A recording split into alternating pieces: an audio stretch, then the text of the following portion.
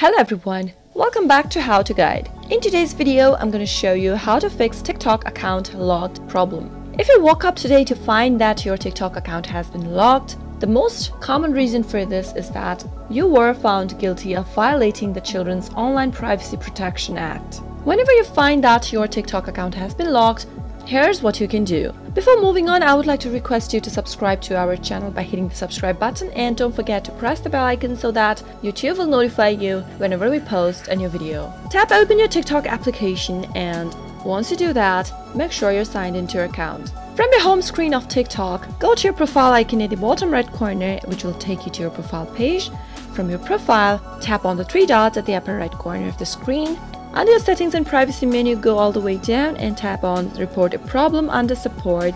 Under select a topic, tap on account and profile. Under feedback and help, tap on editing profile. Now tap on others, tap on still have a problem. Now into the text field, type in your problem.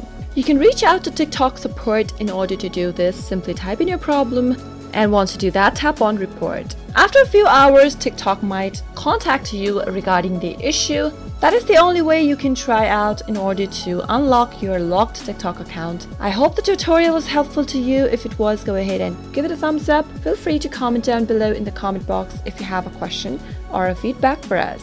I'll be back soon with more tutorial episodes. Goodbye till then.